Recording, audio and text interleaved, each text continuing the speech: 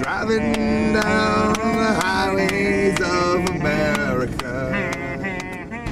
People were like, you know, like the wrestling curse, like, oh, you're dying, you're back on the independent. You're not. You're keeping yourself going. You're keeping yourself out there. Like social media, like we've been doing all day.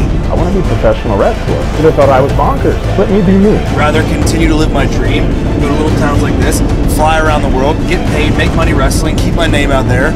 Eventually, I was pushed off television for a little bit, and I got fired. Well, maybe I'm not supposed to be a wrestler. So many different names we laugh about it. Is that the straight-edge superstar Luke Gallows, a.k.a. Thick King? You make your money the way you make it, and I'll make it the way I make it. And you get to actually perform, and you get to be yourself, because you have this big personality, and you get to express it on these shows like that. 30 years old, fired from my dream. When I first started in Kentucky, we had a piss bucket. At some point, if I do go back, I'll be way more well-rounded than I was there before. This is what it is. You take the goods with the bads. It won't take much to get your dick hard. I'm embarrassed to be in front of 100 people. Well, I came from these independents. From the Wrestling Road Diaries.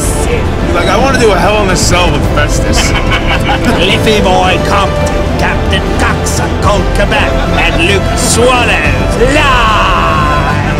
And I did not like being in the fucking real world. I'm not a 9-to-5 fucking guy. Maybe I have the dreamer's disease. I don't know. But I embrace it. I love it. These are the true wrestling fans. You get to interact. The satisfaction to give that wrestling fan the idea of these little towns that we can make their night, make their week, make their month, make their year, make their life. That's very gratifying and satisfying to performers like us. Contest is a 6-man tag team match scheduled for one fall. I was going crazy. I didn't know what to do with myself. But on the flip side, I got a blanket and 2 pillows. To me, this is just another chapter in my wrestling career. I consider the road to be my college. For my father, I wanted him to be proud of his son. Hulk Hogan and Sergeant Slaughter were the first 2 wrestlers that I ever saw on TV, and that was what I had to do, and that's when the obsession kind of started. We're being fucked by the cock of Americana. In that actual ring, I was so happy. So why would I want to get rid of that?